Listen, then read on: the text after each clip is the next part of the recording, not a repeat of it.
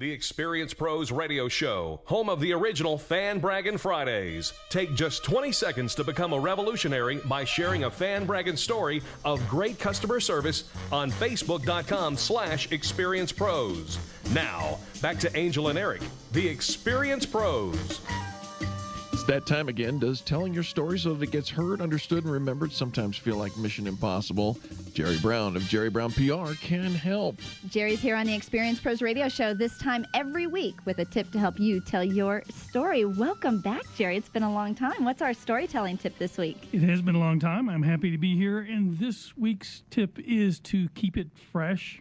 You know, things like bread and fruit or any kind of fruit, humor. It's stale. Yeah. Humor can get stale. Metal rusts. Yeah. Everything has some sort of life where it needs to be freshened up. And the same is true of your message. If you haven't changed or looked at your message for a while, you might want to take a look from time to time just to see if it needs to be freshened up, because at some point it does need to be. How do you know? I mean, you sit there and say that bananas get pretty dicey after a week, and I can dig that. You even say, contrary to popular opinion, Twinkies have a shelf life. Yeah, they may not have gotten stale, but at least Hostess put an expiration date on them. So how do you know when your story or whatever you're trying to accomplish is stale? Well, I think there are two ways, really. First one is whether look at what you're saying, and is it saying what you want to be saying right now? Does it reflect where your business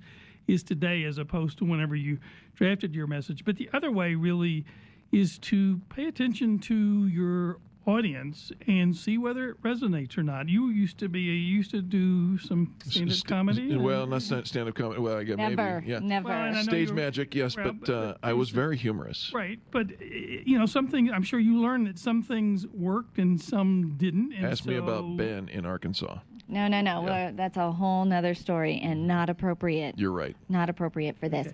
Okay, so Jerry, here's the thing is we know that if our company evolves and we're doing new things, that makes sense. Update our message. But if really something hasn't changed that much, I think that we get so attached to because of how long it took us to craft that message.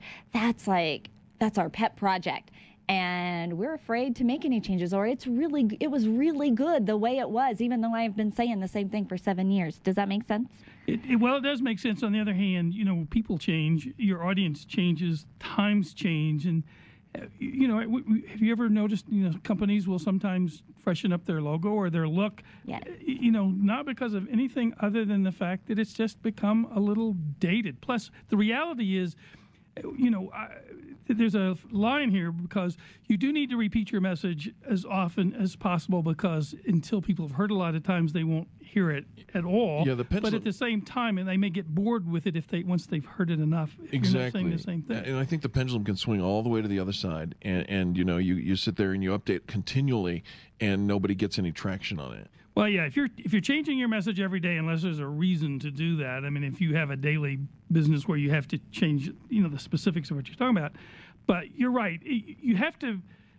First of all, if you haven't got the right message, then you want to change it. But once you get the right message, you need to repeat it long enough, and probably in some cases beyond when you're tired of it, because that's when the rest of us are beginning to hear it.